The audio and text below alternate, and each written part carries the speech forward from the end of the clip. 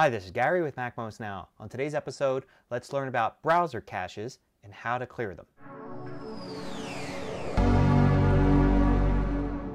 So what is a browser cache? Well, as an example, say you go to a web page and there are several dozen images on the page. Some of them are part of the logo for the site, the navigation bars, and there might be some photos in the middle. What will happen is these images will be downloaded to your computer so they can be displayed inside the browser.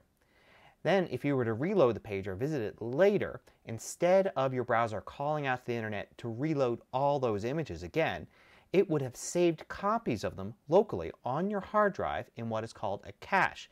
And then it will load them right from that cache instead of downloading them a second time from the internet. This saves time and bandwidth. But sometimes having things cached can lead to trouble. Say if a page doesn't load correctly, especially if it has more complex content like maybe some sort of game or other interactive form or something. So sometimes it's useful to know how to clear your cache and load a fresh new copy of a web page. So in Safari, the way to clear your cache is to go to the Safari menu and you'll see an empty cache menu item right there. To select it, it'll ask you if you're sure that you want to clear the cache and just click empty. Now if you haven't done this in a while, it may take a few seconds to clear the cache out. So where actually is the cache? If you go into your user folder under library, you'll see a caches folder there. And you're going to see a ton of different folders in here because different programs use their own caches. They save their own internet loaded data or maybe user generated data so it could load it from a file faster than it can actually recreate the content. So you see a lot of different stuff in here, and if you look down under com.apple.safari, that's where you'll find your Safari browser cache. And the cache is actually this .db file, and here we'll see that this one's 12 megs in size. If I would switch to the browser here and empty the cache and then look at the database, I can see now that it's shrunk to only 25K. Now if you're using Chrome instead of Safari, the way to clear the cache there is to go to Chrome and then clear browsing data. That will take you to this special web page right there and allows you to check off what exactly you want to clear. So if you just want to clear the cache, just have that one selected and click Clear Browsing Data.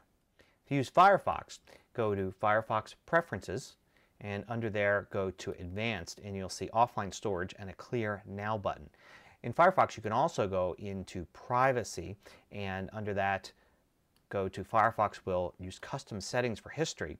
And under there check off Clear History and Firefox closes Settings, and you can select to have your cache, just your cache, cleared every time that you quit Firefox.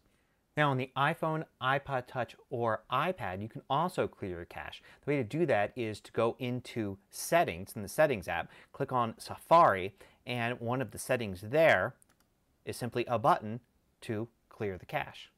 A few things I've observed about clearing the cache in Safari. One is that it doesn't always completely clear the cache. There appears to be a memory cache as well as a disk cache. So I find that it's useful to not only clear cache, but then quit Safari and restart it just to make sure all the images are loaded fresh from the website. Now it used to be that browsers had a setting where you can specify how long images and data were cached for. That's no longer there in most browsers. That's because most modern websites will specify for each piece of content how long to cache it for. For instance, if you go to a weather website, it may have the weather site's logo at the top cached for a long period of time, but a little image that shows the current temperature, it may say never cache this, always load a fresh copy.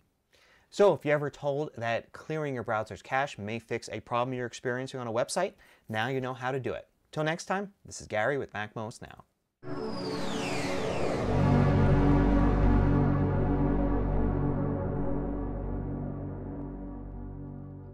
Want more video tutorials? Just go to MacMost.com, click on the videos link at the top of the page, and then you can view all of the hundreds of MacMost videos by category.